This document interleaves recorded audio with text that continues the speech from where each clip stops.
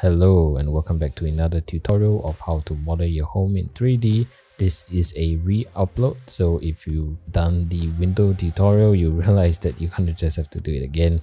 Sorry for that, because I found new reference pictures of the Clementi Pix BTO, and the unit that we are modeling is similar to this one over here. And as you can see, the living room window is the same one that we modeled in the deleted tutorial, but the room windows are not. So we're just gonna redo this whole tutorial again for people who hasn't started on it yet. But before I begin, I would just like to bring your attention to this tutorial on how to move around in 3D. This is in the Blender Basics playlist, so please watch this one before you continue on, because I've actually consolidated some of the basic movement techniques inside this tutorial, so I will not be going through them anymore in future tutorials, just to make sure that we have a shorter video from now on. Okay, so let's begin by adding some cubes, and we're just going to use these cubes to be our measuring guide. So in the Z dimension, we're just going to add one at 0.56 meters because based on my research, the average BTO floor to window height is actually 0.656 meters. And we're just going to duplicate this for the top one, and it's going to be 0.35 meters. So we're just going to bring this cube and snap it to the ceiling here. Sometimes you just have to bring it down, re-snap it like this. And we're just going to select these two guys, bring it to the side. We're going to use them as guides later, so we're just going to leave them here for now. The next step, we are going to create another cube, and this cube will be there to help us cut a hole in the wall. So we're just going to bring it roughly around here. Just going to jump it straight into top view, bring it into the X-ray mode, press tab, and we're just going to bring the sides to our 2D drawing, make sure it lines up with the connection wall for the windows. Alright, I'm happy with that. I'm just going to select the entire top area of the cube, and in the Z axis locked, we're just going to snap it to this cube over here. Snap it this way, and if you haven't seen the basics tutorial, the basics tutorial basically tells you how to do all these things. Okay, so let's just select this guy and duplicate, bring this over here, going to top view in X-ray mode again. Just gonna bring this one here, going to edit mode, bring our lines as close as we can over here. Well, we're gonna be slightly off always, but we try our best. Alright, so same thing here. This should be aligned already because I've already snapped it accordingly. So let's just snap it again just to make sure. Okay, so this one is a bit tricky because, as you know from our reference photo, that this window for the room actually doesn't go all the way down here, and luckily for you, I have the rough measurements for this. So we're just going to create another measuring cube here, and in the Z we're just going to type 1.05 meters,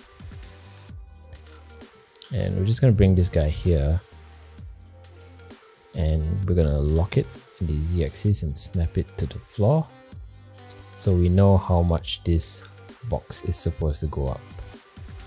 So I'm going to go into the X-ray edit mode and bring this guy up here and snap it to this measurement box here, as you can see. Alright, so actually we are done with this guy now. We can delete this measurement cube, and we'll just keep this ones here for now, but we're just going to duplicate this guy across here, and we're just going to make sure in X-ray mode we try and align it as close as we can. There will be some offset, of course. Alright, just duplicate this one again here. Just make sure they are sort of aligned. Alright, this is what we want. And we're just going to select all these cubes by shift selecting these cubes, and we're going to press Ctrl A and apply all transforms. So this will basically make all the scales zero out all the extra rotations that we don't want. And we're going to do the same thing for this perimeter as well, just in case, as a sanity check. Apply all transforms. Now we're just going to select all these cubes which we're using to cut, and we can press M and press new collection, and we're going to type this in as Boolean. You can press OK, and you should be able to see that this new group has been created with all these cubes inside. You can turn it on and off to see it. And what's going to happen now, we're going to turn this eye off right now to hide it for now, and we're going to select this perimeter, and we're going to go down over here in this tab, add modifier tab, and we're going to go to Boolean, add a Boolean modifier, and we're going to change this type to collection, and we're going to select this collection as Boolean. And as you can see, it has used the Boolean cubes that we created to actually cut a hole in the wall. So that's how you cut holes in the walls.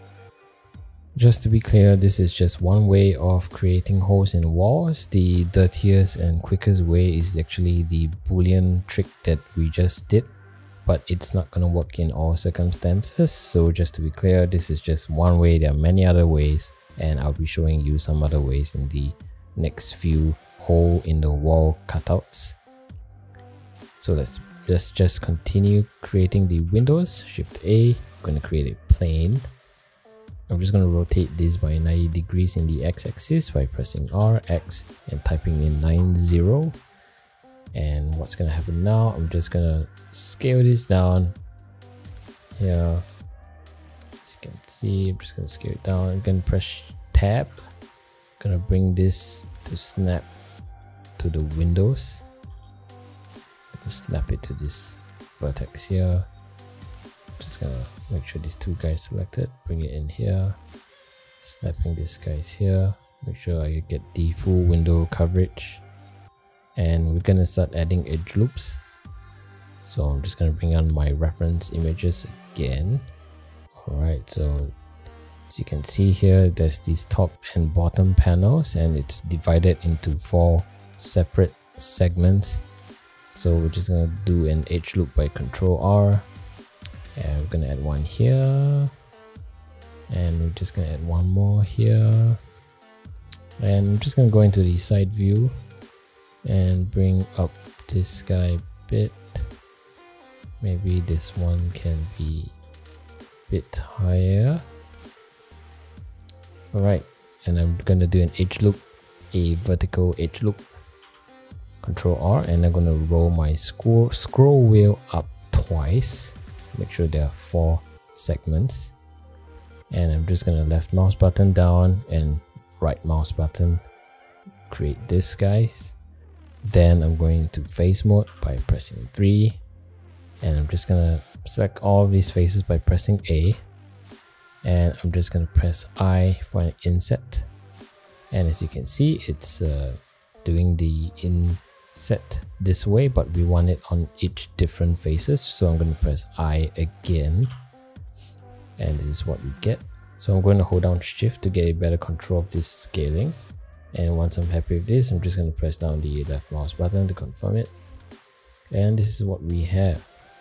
Right, so we're going to do the same thing over here on this one. So I'm just going to go Shift A, create a plane, bring this guy here, rotate it in the x-axis again, and I'm just going to bring this up, scale it down. And if you happen to scale your plane and it doesn't scale it this way, make sure you press the keyboard period key and select median point. This will actually help you scale from the median point of your selected object. And I'm going to go into tab in vertex mode. I'm just going to bring this up here in the Z axis and snap it to this vertex here, and bring this one here. Sometimes it's easier to work in X-ray mode, so that's why I'm doing this in X-ray mode. Alright, and I'm just going to bring this in, in the object mode. Alright, so I have this now, and what do we have here? We have 3 panels, and one of them has this weird 3 window panels at the side. So we're just going to create the vertical ones first. So I'm going to tab, and we're just going to go Control R vertically, not horizontally. We're just going to roll the scroll wheel mouse up once and confirm it by pressing the left mouse button and right mouse button. Alright, so next step, we're just going to select all of these faces, press I for the inset, and we should be able to get this. Alright, so this is a rough estimate of the window grill. I'm just gonna use this selection for now. And the next step here, for this guy here, I'm just gonna go R vertically and roll my scroll wheel mouse button twice to get this, and select it. And I'm just gonna select this 3 faces here and press I again to inset it to make sure I get the individual window panels here, which is what we have in this area right here. Okay, so I'm just going to select these faces and delete these guys by delete faces. Alright, so this guy is done. We're just going to select the main window here. I'm going to go into tab and select all these faces that we don't want anymore. I'm going to press X and delete faces. So what's going to happen now, we're just going to go and make sure we zero out everything again. So we're going to press Ctrl A, apply all transforms, and we're going to add a new modifier called the Solidify Modifier to give it some thickness.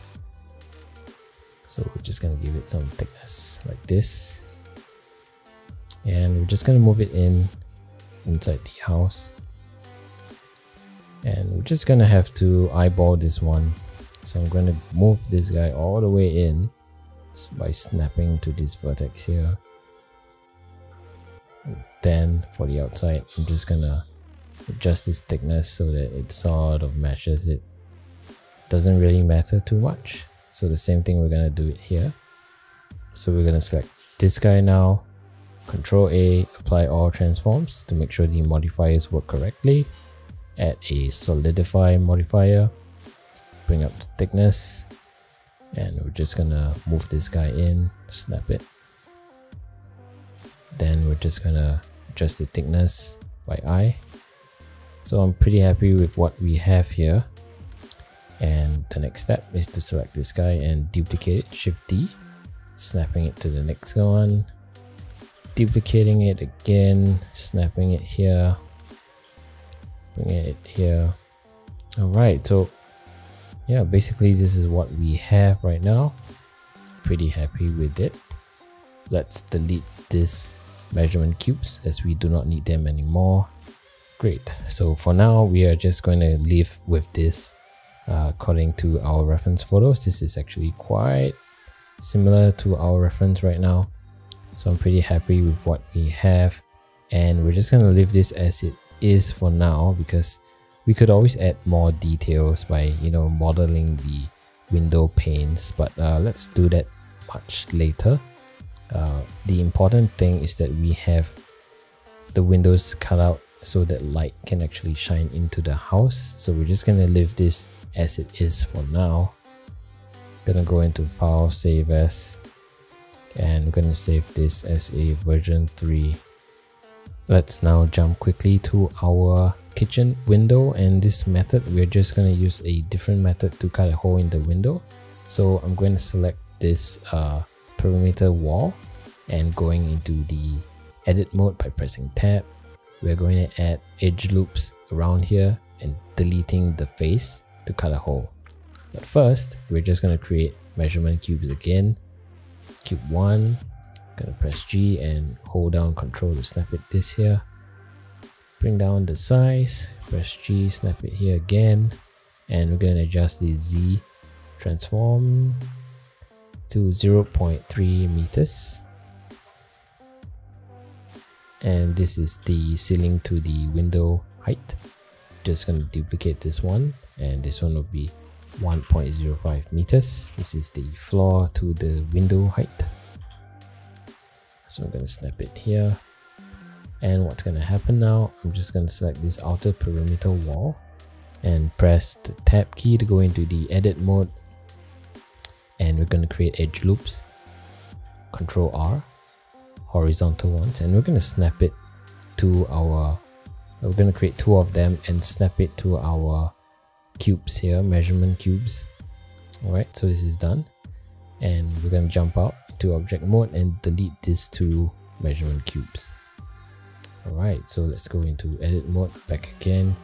So what's going to happen now, I'm just going to select this face by pressing 3 into face mode, selecting this 2 face and press delete faces.